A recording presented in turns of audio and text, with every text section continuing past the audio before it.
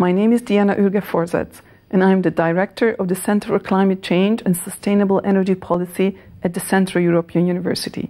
I have also been part of several international efforts to fight climate change, including the Intergovernmental Panel on Climate Change, and I also work in the Global Energy Assessment.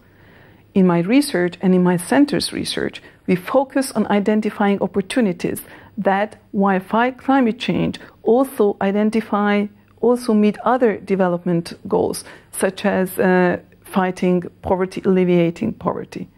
The reason why this is extremely important is because, with the exception of a handful of countries, climate change is, while this is an extremely important problem, at the same time, people fight for their basic livelihoods. So such opportunities that go hand in hand with other goals of the population will further climate change mitigation much faster than just for its own sake. Fortunately, plenty of such win-win opportunities exist, especially in the field of the building sector and also settlement patterns.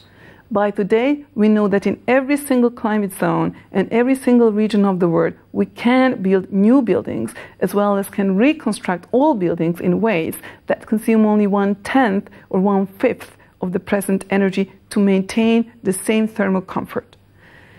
Why this is extremely important also for the purpose of fighting climate change, because we can cut world building energy use by 2050 by 3/4 if we implement these technologies and these know-hows at a remarkable level starting today.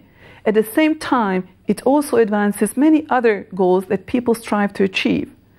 We improve significantly indoor air quality and therefore health, reduce illnesses, we improve productivity, we increase energy security and energy sovereignty, we create net jobs, and we fight poverty and increase social welfare. These are very important goals that all countries would like to see. Therefore, it is very important that both in the Copenhagen negotiation process and in all national, municipal, community, and even individual decision-making levels, the importance of building efficiency takes adequate place. Right now, these are not the sexiest solutions, and we do not get enough attention of these win-win opportunities in international negotiations. What are you doing to fight climate change? I encourage you also to record your own statement and load it on YouTube.